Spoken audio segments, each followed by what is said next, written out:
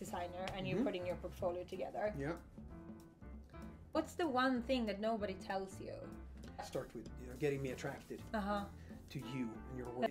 Pick your best products and pick the best pictures.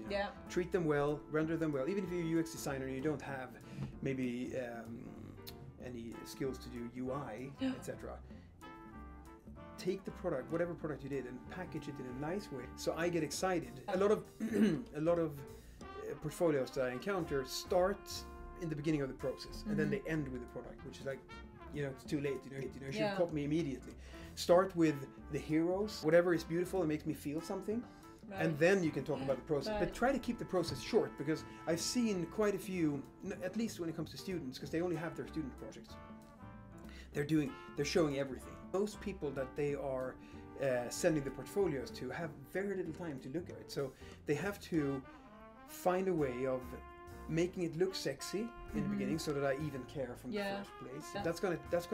I'm gonna carry that feeling with me, and then break the steps down in understandable units, short form, and then you can of course leave a section there for showing all the work you did, all the interviews and personas and whatnot. But you have to pack it up, because nobody has time. People are super busy.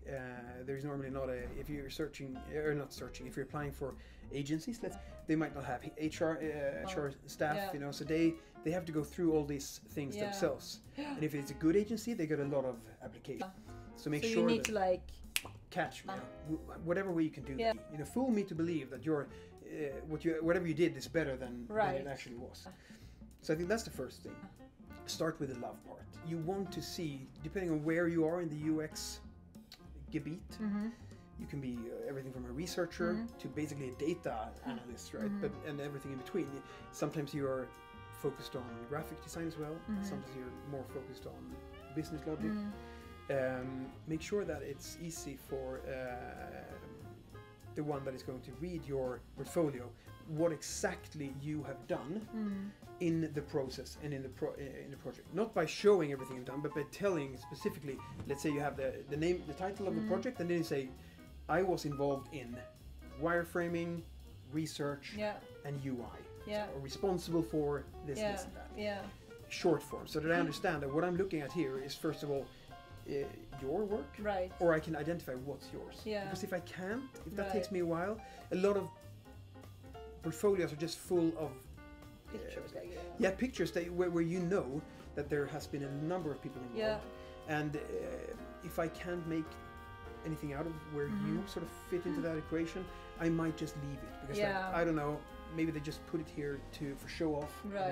So be very specific. Even if you did very little, be very specific about that little part, because that shows that you're honest about it at least, and that you understand the process of a lot of people working together. Exactly. So it's very important, it sounds like, to have kind of a, to really bear in mind, who is going to look at my portfolio, and what kind of mindset or how much time will that person have. Exactly. And he or she will probably be looking at a large number of portfolios at the same time, so it's important to kind of frame the thought, because if you understand exactly what you did or what I did, for example, as a designer, then you can also start applying that to what you would kind of need me to do working for you. Exactly.